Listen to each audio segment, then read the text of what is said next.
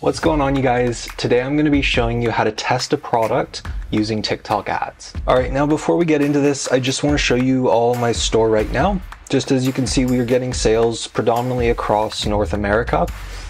Total sales for the day is that right there. And I'm just going to refresh this real quick just so you can see. I just want to show you this just so that you have some proof so that you know what I'm about to tell you in this video.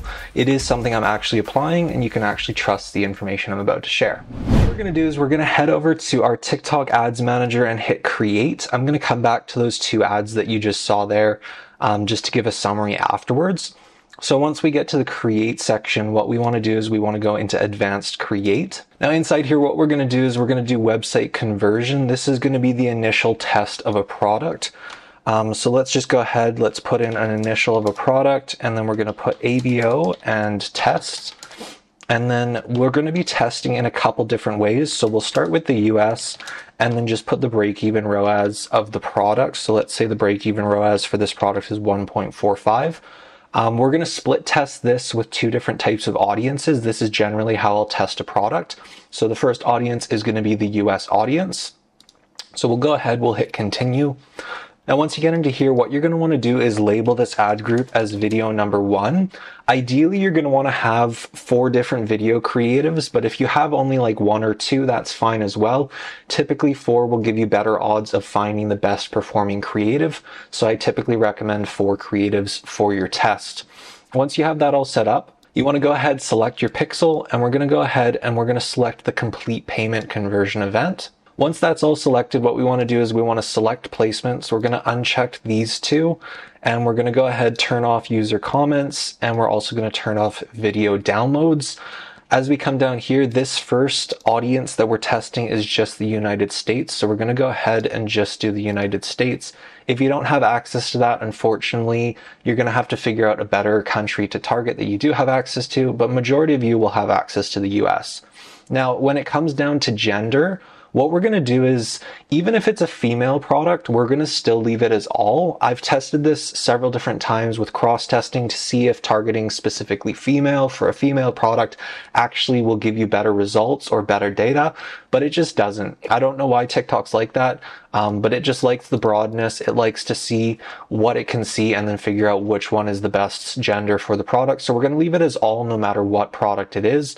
18 to 55 plus, all languages, and we're going to leave all of these how they are.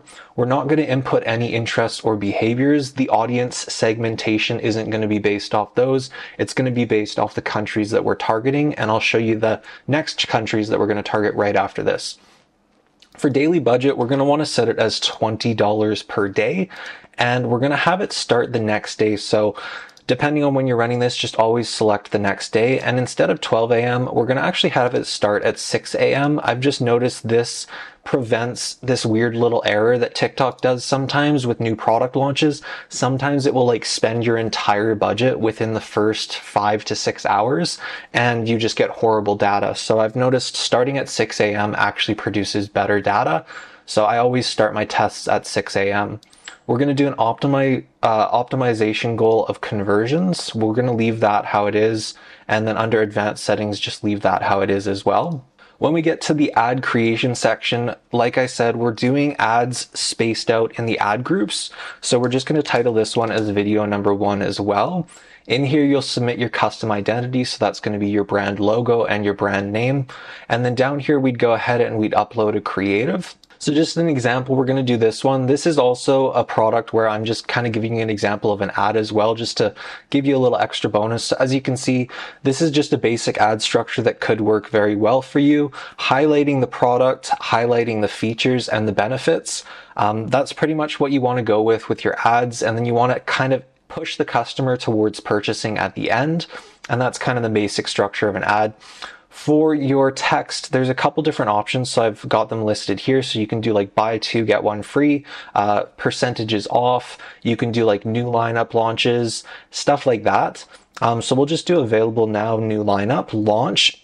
For the call to action, we're going to want to go ahead and select shop now. And then down here, what you're going to want to do is input your URL for the specific product page. Don't put a URL for your website or something like that. Make sure it's the specific product page. And then this one right here, I always leave it checked during the test. Sometimes I'll turn it off when I'm running at scale, but whenever I do the test, I always leave this on. It's kind of just my personal preference because I think TikTok favors when you leave this on, but that's just speculation on my part. So we'll go ahead, we'll leave that, and then we want to go ahead and hit submit. So now we're going to get into the second stage of audience segmentation when it comes to running ads. And the way that we're going to do that is we're going to segment them based on the countries. Because in the initial test, what I'm trying to do is determine the best creative, so the best video ad, and then I'm trying to determine which countries are going to perform the best, because I'm not actually doing any detailed targeting, so interest, stuff like that, I'm not doing it. So instead, I'm doing audience segmentation based on countries. Now, when we go through and we look at this one right here, this is an actual active live campaign that I have going right now for this product test. You're going to see we have some results coming through with an average cost per click that's very high when we do just US targeting. And then you're going to notice over here, I'm doing tier 4 targeting. So Canada, US, Australia, and the United Kingdom. And you're going to notice that I did a breakdown of female for this one. And the reason why you can do a breakdown of female if it's a female specific product when you're doing multi-country targeting is because your audience size is so big. So narrowing down by female isn't going to affect your cost per click too much. Whereas if you're just targeting one country, it can have a pretty dramatic effect. So when we go ahead and we look at this, you're going to notice inside the campaign, I had 5 video ads running, and only 2 of these actually showed some potential with the way that they were performing. This one still had a pretty high cost per click, but it did get some higher conversion events, including a purchase. This one, quite a high cost per click, and that's why it was killed. And then this one has an even higher cost per click, but it did have an add to cart, so that's kind of why I left it going. But when you do it this way, you're going to notice which video ad performed the best, which is going to be this one. It has the lowest cost per click and it got a purchase. So this is the one that I would be using for my scaling process. But then the second thing that I want to do is I want to determine which country I want to use for my scaling process. So US didn't perform that well for this product. As you can see, we only got 1 purchase and not too many higher conversion events with an average cost per click that's quite high. And this is why for testing, I always test targeting just the US in one campaign, and then I do a secondary campaign targeting tier 4 countries, narrowed down by a gender if the product actually is gender specific. So if we go into the tier 4, you're going to notice same thing, the same 5 video ads running, split into different ad groups. But this one got some really good results for a bunch of different ones. So you can see we have all of these coming in at reasonably good cost per clicks, except for this one, and that's why it was turned off. This one, not the best cost per click, but it did get some higher conversion events.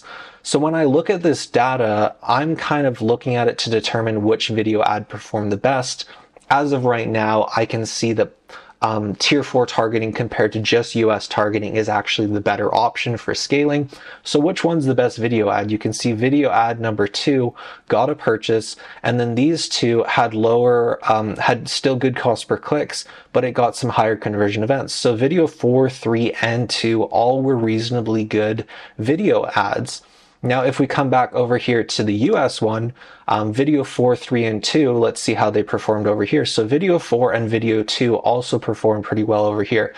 So since I had video 4, 3, and 2 in the tier 4 campaign perform well, and video 4 and 2 perform well in the US campaign, what I would want to do is I would want to go ahead and scale out with video 4 and video 2, and later on I could try out video 3 again, but these 2 are clearly the ones that perform the best, not only with the US audience, but also with my tier 4 audience as well.